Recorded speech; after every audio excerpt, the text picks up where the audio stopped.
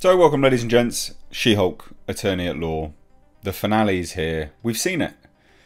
It's gone. What a season, what a show. Absolutely abysmal. Awful, in fact. And the subversion of people's expectations continued. And it's very ironic that, or coincidental I guess, that Disney produced Lucasfilm's Star Wars and their bizarre subversion of expectations, which led to fan backlash, that we then of course get Disney producing or working primarily obviously in control of Marvel, and She-Hulk's bizarre subversion of expectations. Now let me just sort of break it down for you. We are expecting lots of story threads to align. Now, some of these story threads you may expect to align in a certain way, you may not. But also, the expectations were set by the trailer. So when these things happen in the finale, to then have Jennifer Walters break the fourth wall and say that this is cliche, there's somewhat, a level of, a lack of self-awareness from the marketing department as well as Marvel.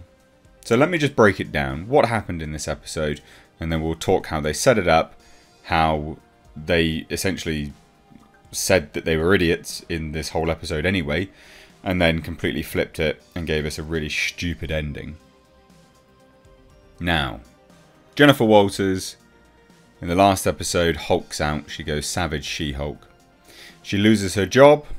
She loses her house, apartment, and she has to move back in with her parents. She moves back in with her parents. She wishes to have some respite from her parents.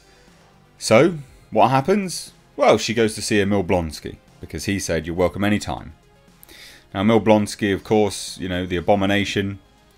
She goes there, doesn't find him, but one of the other residents, the other supervillain, is like, "Oh, hey, actually he's just down at this house doing an event. Go down." So he goes down. She goes down. Sorry. And what's at the event? Well, it's the Hulk King himself, which is, of course, that dweeb, the rich dweeb that Jen went on a date with.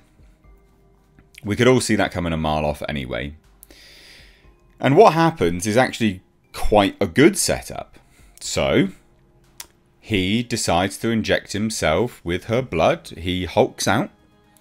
Now, I was half expecting him to turn into the leader. I'm aware that the leader already exists, but you could change it. It doesn't really matter. There's a way to retroactively do it. Like, who cares, really, at this point in time? Changing stuff around. It doesn't matter. But he hulks out. And Emil Blonsky is the Abomination.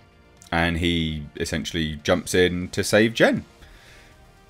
And then that story thread, I like that. I think that's really good, actually. It's a way to solidify redemption for Emil Blonsky, the Abomination. But what then happens, literally out of nowhere, where it then doesn't make any sense, is the Hulk just crashes through the roof and goes to fight the Abomination. And anyway, that's super dumb. Titania bursts through as well. Super dumb. And then Jen Walters breaks the fourth wall and proceeds to go into Marvel Studios offices, and then goes to have a meeting with Kevin. Kevin is a robot. Just awful. There's some teasers of the X-Men, but not. There's some teasers of a movie, but not. She chooses to correct the entire ending of the episode. It's daylight. Emil Blonsky's not fighting anyone. The Hulk King, the dweeb, doesn't inject himself. So that whole plot thread went nowhere. Literally went nowhere. And anyway, she ends the episode with Daredevil swooping in. Emil Blonsky basically signing admission that he's got to go to prison for 10 years. That's not fair. He was perfectly nice in this. They set him up to be a nice, likable dude. And then she makes him go to prison again. Yeah, I know he broke parole, but so did she technically, because she had to enter into a plea deal and wear something which would stop her from changing. But she entered into that final scene as She-Hulk, so she had changed. So she broke her own plea deal. Anyway.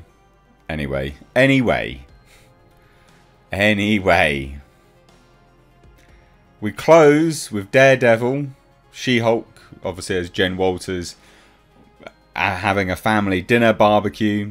And then Hulk comes in and we're introduced to his son, Scar. It looks like trash. Scar looks garbage. Awful visual effects. Again, Shrek, PS2 level graphics, just bad stuff. But the whole point is, a few things to consider here, is that She-Hulk had broken her own, terms of a plea deal. Why isn't she in prison? So that's ridiculous. Why does Emil Blonsky have to go to prison again? You've shown him to be a nice, likable guy. Sure, he breaks out of prison, right? He breaks out of prison because Wong comes in to save him and take him to Comatage. But that's not the point. You can't have one rule for one, none for the other. That's ridiculous. The whole blood. That was an important plot point of this show that is now, because Jen Walters broke the fourth wall, has gone nowhere. This fucking show is atrocious. It's genuinely awful. She-Hulk learns no lessons. I guess literally no lessons at all. There's no character development or growth. I thought that this would be the case. I don't understand what journey we've gone on as a sitcom show.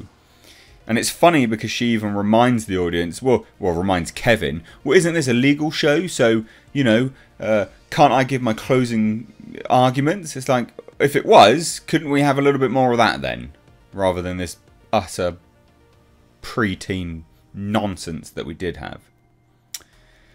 It's terrible. Now, obviously, they're setting up, they are setting up World War Hulk, is it? I think. Not Planet Hulk. Planet Hulk is kind of what they already did, but also didn't do. Or maybe it is World War Hulk. But anyway, whatever. They're setting up something. But it doesn't make any sense because Scar's clearly not there to go and kill his dad. I mean, he originally came to Earth to kill his father. That doesn't look like it's going to happen. Goddamn, the design of Scar annoys me as well. Scar looks so stupid. Very soft and Play-Doh-y. The face looks dumb. I think the whole thing's dumb. I think this whole show's dumb. It's super lame. Super lame. And I know that they're clearly trying to be smart and do something different, but goodness me, it doesn't land. It is utterly, utterly atrocious.